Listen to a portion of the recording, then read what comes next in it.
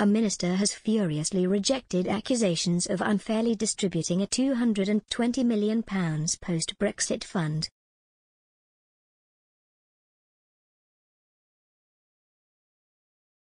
A Communities Minister was accused of his allocation of the UK Community Renewal Fund being a sham. Speaking at Westminster, he defended the post-Brexit fund, which aims to create opportunities for the people most in need across the country, was not dodgy or double-dealing.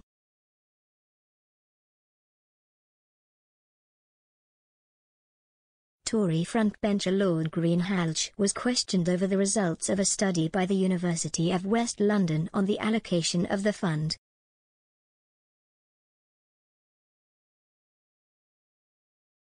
It showed around a fifth of funding had been assigned to areas in the bottom 20% of the Index of Multiple Deprivation, IMD, while two-thirds had gone to areas ranked in the top half.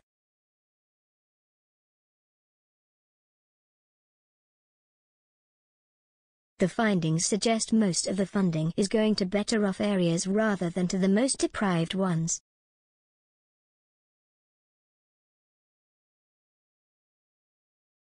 Lord Greenhalgh told Parliament, as a local authority leader for some of the most deprived parts of the country, I used to look at the Index of Multiple Deprivation very carefully.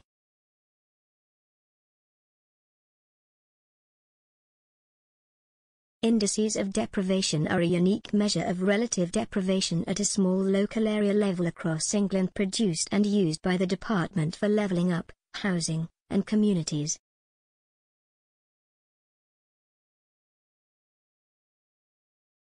They provide measures of poverty based on the conditions of income, employment, education, skills and training, health and disability, crime, barriers to housing and housing services, and living environment.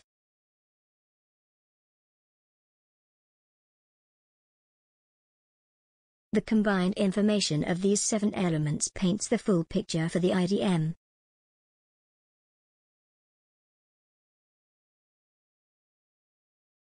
In a strongly worded accusation, Lib Dem Baroness Garden of Frognall said, "Surely this fund is flawed and something of a sham."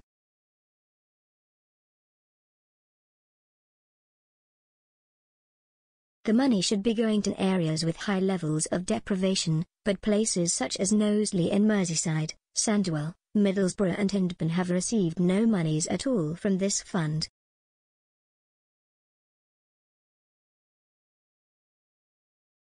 To this, Lord Greenhalgh replied, "The sham is the analysis conducted by the University of West London."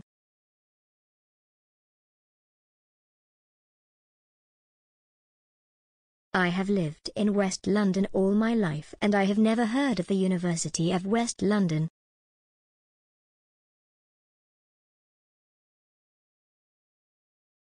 Its error-strewn report has made this into something, but it contains error after error and there is no basis on which its analysis has any merit whatsoever.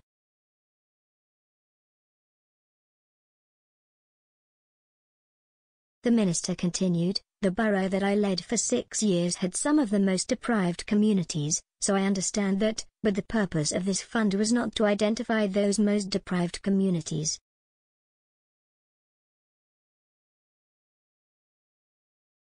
It focused on what was going to lift economies and therefore provide job opportunities and enable us to thrive as a nation.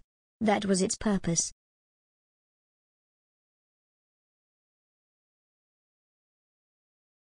Labour peer Lord Watts asked, "Is the minister saying that there is nothing that the government and this fund can do to help councils and areas such as Knowsley to level up?"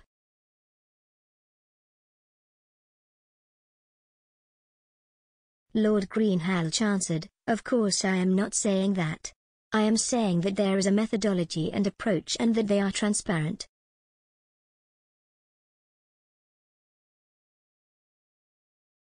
"We have funded those bids according to that methodology."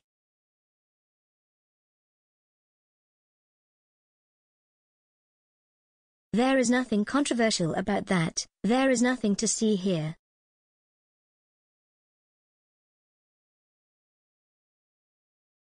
Questioned over holds to the funding allocation, Lord Greenhalgh said, "There is always delay. Things just take time.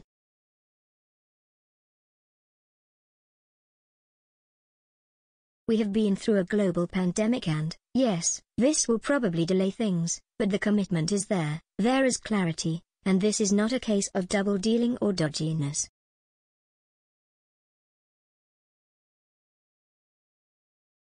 A clear methodology has been set out. It will benefit all the regions of the UK pretty much in equal part.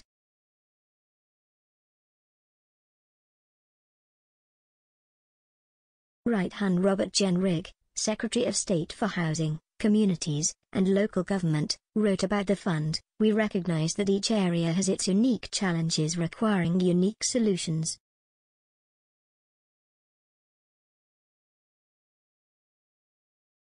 So each pilot will empower places to explore how best to tackle local challenges, whether through building skills, supporting local businesses, supporting communities and places, or providing employment support, to build communities where people want to live, work and visit, while allowing government to evaluate how best to ensure levelling up right across the country.